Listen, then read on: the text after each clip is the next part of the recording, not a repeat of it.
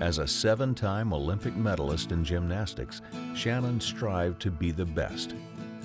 After her cancer diagnosis, she had to put her health front and center. I was diagnosed in January of 2011. It was cancer, a rare form of ovarian cancer. It was a malignant germ cell tumor. And we kind of thought that it was over, but I quickly found out I would need to go through 9 weeks of a pretty aggressive chemotherapy regimen, and that really changed my world. I'm feeling very good today, very blessed to be here. It's amazing to think how far I've come, how far my hair has come. It's changed your world, a cancer diagnosis, and not just my world. It changed my family's world. My husband, our son, and my world has changed now. We also have a baby girl. We were very blessed with our miracle little girl last year, and so we're just thankful for every day.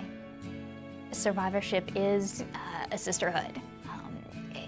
My mother is a survivor, so I learned through her, but at the same time I learned through so many women who reached out. The woman who shaved my head, she taught me what to expect. She said, come in and see me. Don't wait too long. If I can help one other woman understand that it's not going to be easy, but you're going to get there. You take one step, you put one foot in front of the next, and you just keep going each step of the way. I've long been an advocate for women's health, helping women make their health a priority, because we can be the worst at that.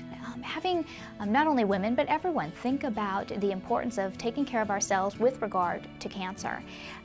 That means using whatever voice I have, whatever platform I have to go out to speak to others. It may be huge audiences, it might be one woman that I'm talking to.